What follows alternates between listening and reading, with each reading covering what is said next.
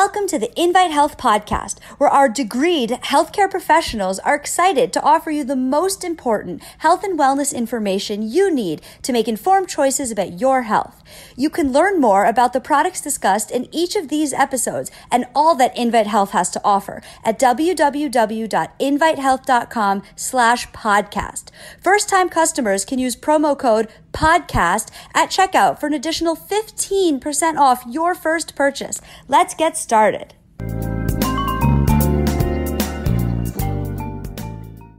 Thiamine is a B vitamin.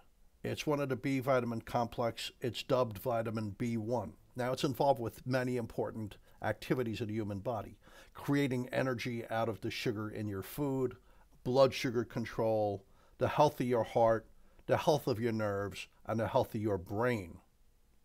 Issues with the ability to utilize thiamine are connected with diabetes, heart damage, severe memory issues, and nerve damage.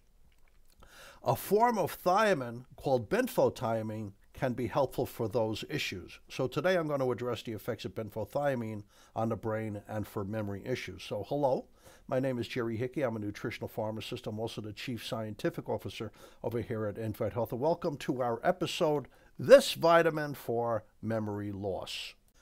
Some elderly people have a risk for developing problems with utilizing vitamin B1, subclinical thiamine deficiency. And the thing is, this could be related to a poor diet. A lot of elderly people who live alone, they're not exactly eating in a healthy way. But it could also be related to the absorption of thiamine. They're having problems absorbing thiamine from their food. Alcohol messes with your thiamine, so alcoholics have terrible diseases of the brain related to B1. And many health conditions and some drugs also affect the ability of the elderly to utilize thiamine. So a very poor ability to utilize thiamine or lacking thiamine is related to dementias like Wernicke-Korsakoff syndrome. You see this in alcoholics. But also now they're finding a strong connection with Alzheimer's disease. In fact, in diabetes, they're connecting diabetes and Alzheimer's disease. In diabetes, diabetics cannot fully utilize blood sugar for energy. They can't utilize the sugar in their blood for energy, and they can't effectively control the level of sugar in their blood, which leads to all kinds of problems, and many problems with the brain. So some researchers are referring to Alzheimer's disease as diabetes of the brain. Just like a diabetic cannot use sugar for energy, and people with Alzheimer's disease, their brain cannot use vitamin B1, and the inability to utilize vitamin B1 leads to poor ability to use sugar in the brain for energy. And sugar is the number one source of energy for your brain. It's not protein, it's not fats, it's sugar. Your brain lives on sugar. So there's been studies showing this. They were using PET scans, very powerful imaging tools of the brain, and the researchers found that Alzheimer's patients have poor ability to metabolize sugar in their brains. They just have poor ability to use glucose in their brain. A very large PET study, using PET scans, 822 people over the age of 55. Now, this was performed at multiple institutions, so there's a lot of doctors and researchers involved.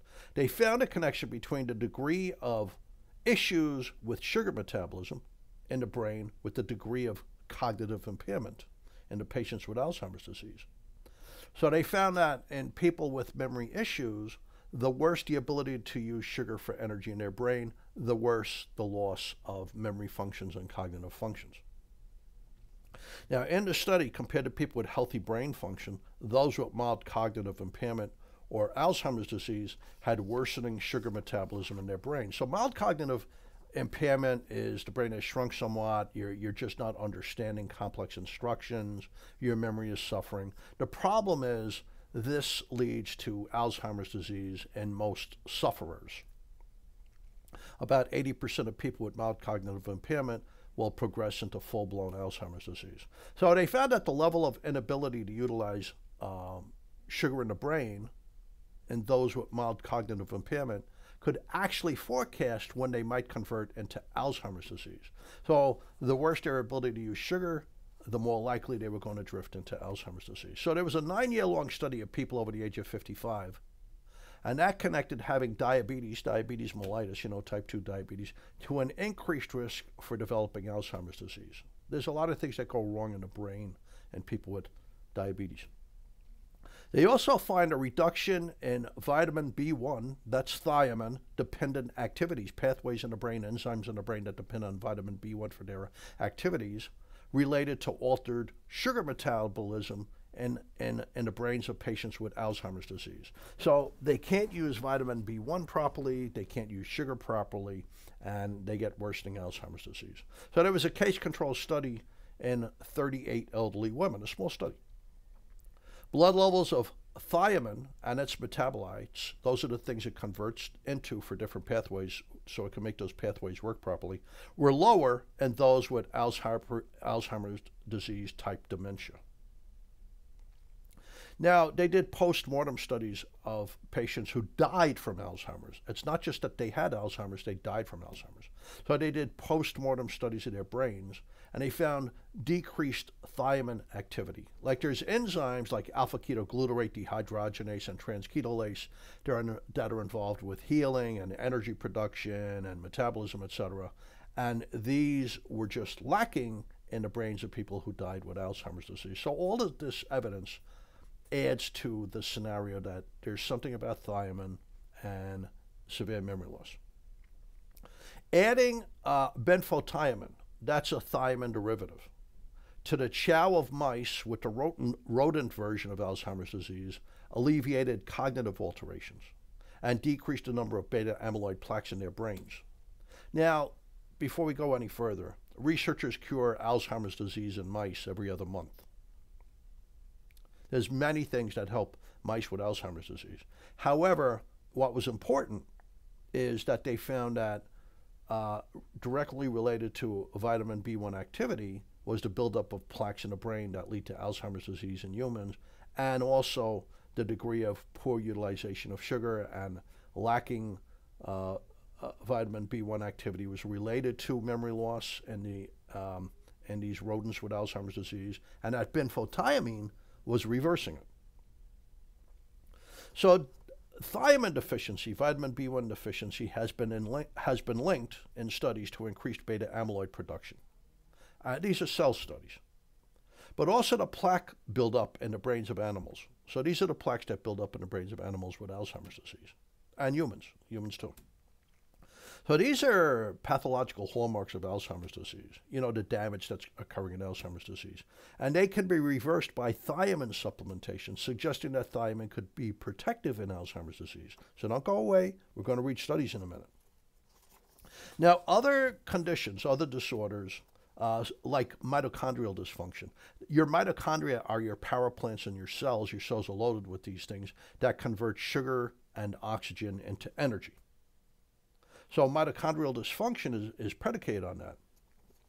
And also chronic oxidative stress, the opposite of antioxidants, where things like radiation and toxins or byproducts of energy metabolism are killing your cells. There's not sufficient antioxidants to prevent the death of memory cells, are linked to a lack of thiamine. So lacking thiamine leads to greater oxidation in the brain and the death of brain cells, and also to the damage and the worsening of the brain in Alzheimer's disease. Now, presently, there is only slight but very inconsistent evidence that a regular thiamine supplement is beneficial to the brains of Alzheimer's patients. A small double-blind placebo-controlled study reported no beneficial effect, zero beneficial effect of 3,000 milligrams a day of thiamine. That's a huge dosage on the rate of cognitive decline over a 12-month period in patients with Alzheimer's. Didn't do anything.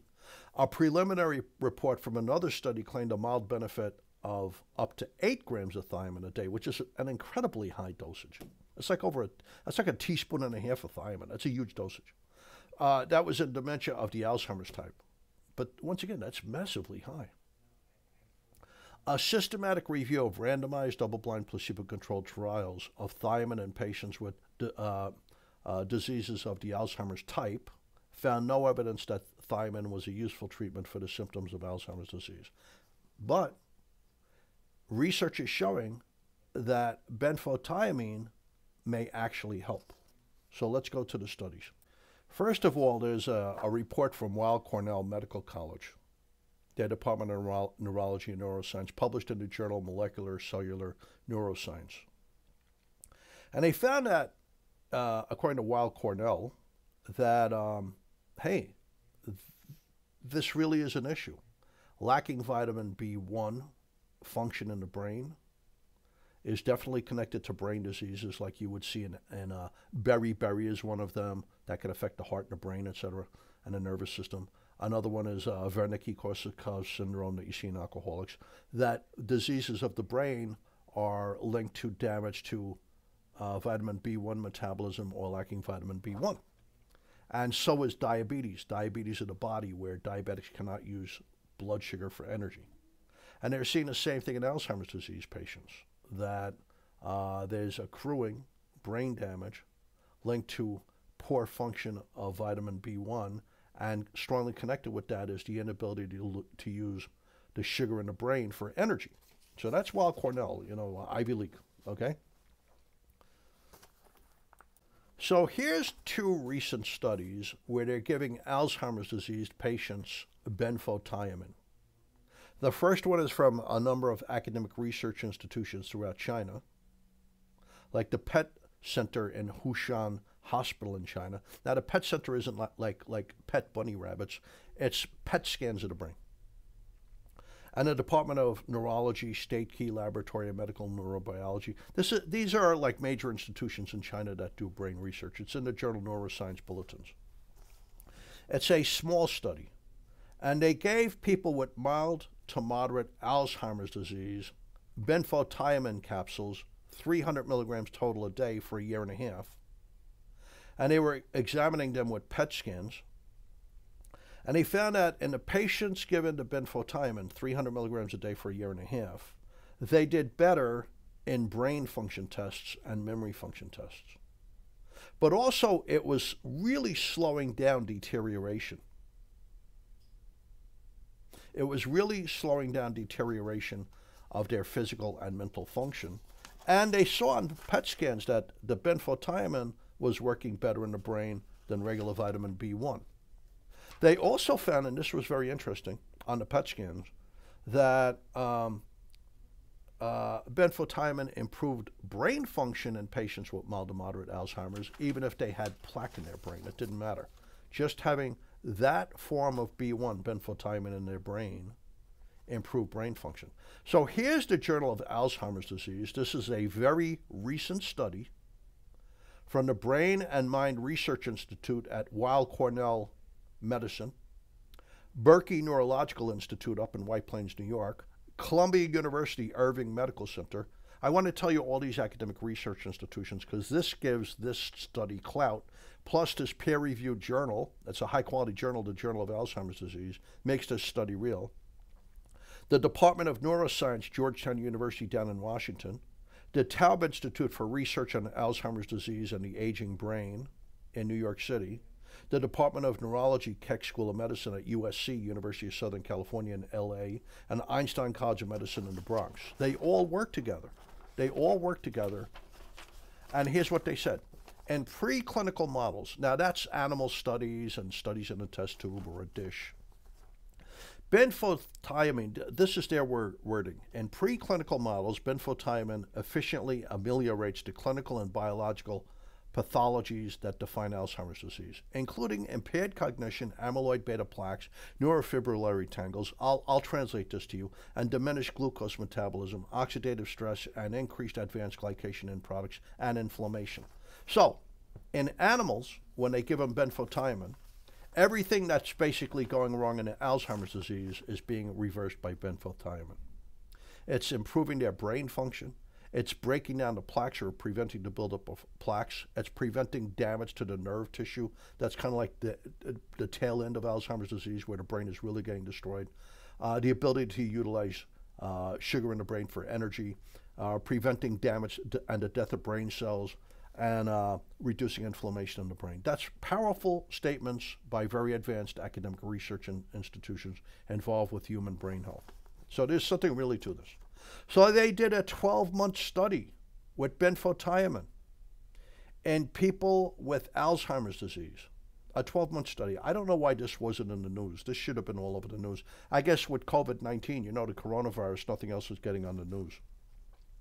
The primary clinical, I'll read you what they say, then I'll translate. The primary clinical outcome was the Alzheimer's Disease Assessment Scale Cognitive Subscale. That's really a powerful tool for doctors to assess if somebody has dementia or severe memory loss and how bad it is and how quickly it's getting worse, the progression of it. So they gave the patients either placebo or benfotiamine. So the placebo was a capsule that looked like the benfotiamine. And the benfotiamine treatment was safe. Yeah, all the studies show that. And it improved the scale by 43%, that Alzheimer's Disease Assessment Scale, the cognitive subscale. That's a powerful tool that the researchers use and the doctors use to assess Alzheimer's disease, how bad it is and how quickly it's getting worse, which we call the progression. So benfotiamine improved that scale by 43% compared to the placebo group. And they had less cognitive decline. They were more alert. I mean, it was significant. And they found out that the rate of function loss, the rate of brain function loss was slowed down by 77% in the benfotiamine group compared to the placebo group. And benfotiamine was protecting the brain from damage. Here's what they said. Oral benfotiamine, so swallowing a capsule, is safe and potentially efficacious, which means it works, in improving cognitive outcomes among persons with mild cognitive impairment and mild Alzheimer's disease. So they found now this is Weill Cornell, and this is Columbia University, and this is Georgetown University, and this is USC, and this is Albert Einstein College of Medicine. I mean, these are high-quality academic research institutions.